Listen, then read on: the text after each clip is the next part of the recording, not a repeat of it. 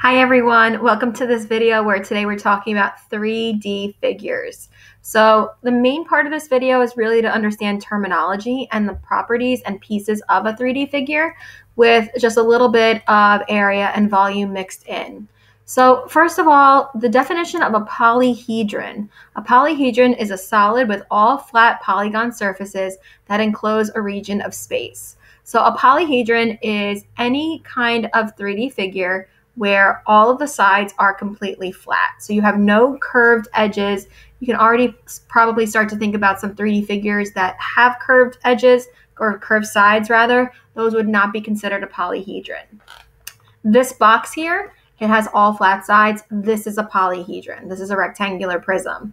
Whereas this cup, it's got a circular base and a circular top. You can imagine that this was covered.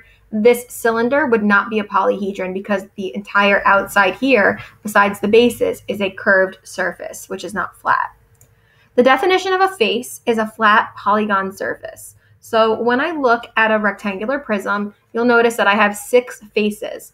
1, 2, 3, 4, the back, 5, 6. Now, the difference between a face and a base is a face that is parallel to another face, while other faces are on the edge. Now, a rectangular prism is kind of tricky because this top face and this bottom base are parallel, so these are bases. But technically in a rectangular prism, there's 3 different sets of bases depending on how you're viewing it. So these are bases, top and bottom, front and back, these are bases, and then even left and right, those are considered bases. If you were looking at a triangular prism, the triangles would be the bases, and all of the faces would then be what the rectangles are going around connecting those 2 bases together. An edge, we should all know what an edge is. An edge is a line segment where faces intersect. So again, if I'm looking at this rectangular prism, where this face and this face meet, that is an edge. So if I was looking at a rectangular prism, the amount of edges I'd have are 1, 2, 3, 4. I have the same 4 on the bottom, so then that's 8. And then I've got the edges on the sides. 1, 2, 3, 4. So this figure, this rectangular prism, would have 12 edges. A vertex. A vertex is the point where 3 or more edges intersect. So in a 3D figure, everywhere you see a point where there's 3 lines that intersect or 3 edges that intersect, 1, 2, 3, that is a vertex. So in this figure here, there's 8 vertices. 1, 2, 3, 4, and then on the bottom, 5, 6, 7, 8. Okay, I'm going to show you 6 different figures, and I'm going to go through exactly what this would look like and also introduce some formulas. We're not going to be using the formulas super deep right now into this lesson. We're definitely going to be talking about 3D figures later in the year, and this is when we're going to need all of that. So first of all, we're looking at a cube and then a rectangular prism, and we should notice that they're generally pretty similar. The only difference is a cube has all congruent side lengths, whereas a rectangular prism doesn't have to be that way. A cube also has 3 different sets of bases. So if I was to answer, is this a polyhedron? A cube is definitely a polyhedron. And what about a rectangular prism? It definitely is. Bases. Now, technically a cube and a rectangular prism have that same concept where they have actually 3 sets of opposite sides that are parallel to each other. So for example, I could say that quadrilateral BCGF and ADHE, that those are bases. So if I was to want to refer to the top and bottom, I can do that. Same thing here. I can refer to the top and bottom as my bases, but I can also say that ABFE and CGHD, that those would also be bases. So you definitely have like some difference of answers that you can have. And also notice I did write that those are just one example. Now faces would be everything else. I would list everything else as my faces. 2 of the faces are already listed as bases, and then the rest of the faces would be here.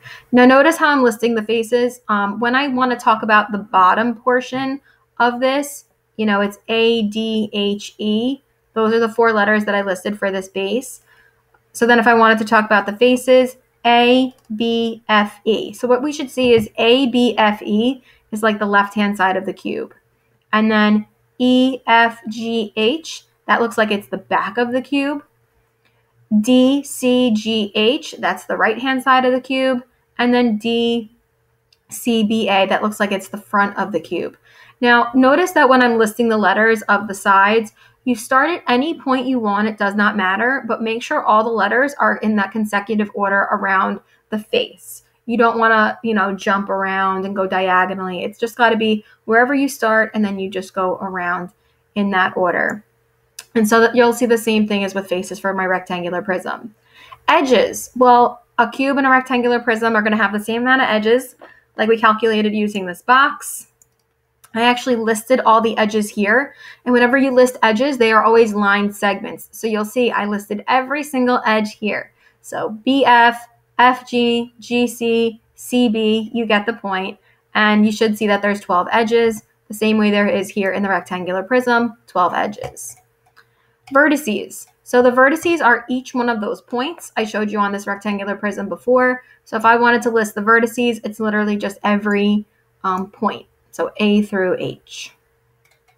Now, what I didn't talk about yet are some of the formulas. So again, we should know that, in a cube, S is the side. Volume of a cube you've done previously in middle school. It's side cubed. And then surface area. Surface area is simply taking one of the sides and multiplying it by 6, since all the sides of a cube are identical. Kind of similar with rectangular prism, but instead of all the sides being congruent, you technically have a length, width, and height. Now, some of those might be identical to each other, but they're not always all going to be. This is my volume formula, length times width times height. And I'm just going to throw in the surface area formula here, but we're not going to use it just yet. I'm going to avoid the formulas for these next few problems, but I just want to talk about whether it's a polyhedron, bases, faces, and vertices. So here, this square pyramid. Is it a polyhedron? Yes, because all the sides are flat. But look at this right cone. Are all of the sides of a right cone flat? No, because the cone part is a curved side. Okay, so now the base for a square pyramid is that square base, that bottom of the pyramid. It is basically the part of the pyramid where it's named. So square pyramid, you could have a triangular pyramid, you could have a rectangular pyramid, but it's named by the base of the edge of the faces rather that connect to make that vertex. So you're going to know that this triangle here on the side here is not going to be a base because look, it's repeated 3 other times. All the sides are triangular, but the base itself is a square. Whereas for a cone, I would say that the base of this cone is circle B. Faces. All the faces of a square pyramid would be all of the triangles that meet at that vertex, that point. Whereas my faces here for a right cone, I actually don't have any because I don't have any flat polygon sides.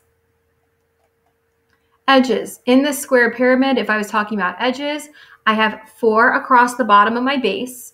And then I have 4 edges leading up the sides of the pyramid. So altogether, I would have 8 edges. So you can see I listed JK, KL, LM, MJ, and then all of the sides all the edges going up to that main vertex. Whereas here for a right cone, think about it. If you had an ice cream cone and it looked like this, the actual part of the cone isn't going to have any edges.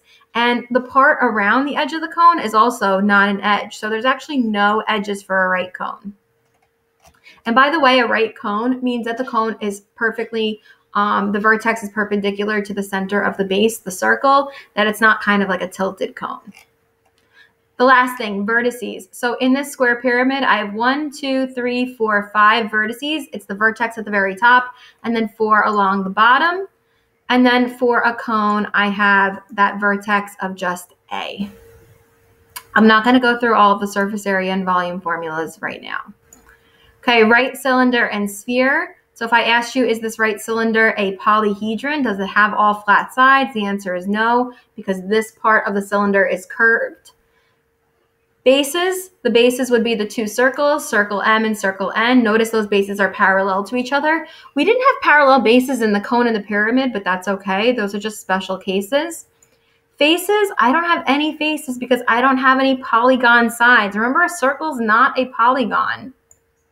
Edges. There's also no edges. You don't have any edges in a cylinder, and the edge rim of the can, you could say, is not considered an edge because an edge would be a line segment.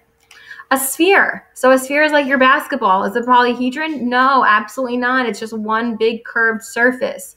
There are no bases. Sorry, that's my dog. There are no faces. There are no edges at all. Vertices? None. A polyhedron? For talking about a sphere, none. Bases, none. Faces, none. It has none of it. Vertices for this cylinder over here, also none because there's no points. I know I skipped over all the surface area and volume. That's coming much later in the year. I just wanted to talk about cube and rectangular prism to get you started on it. Thank you so much for watching. Bye.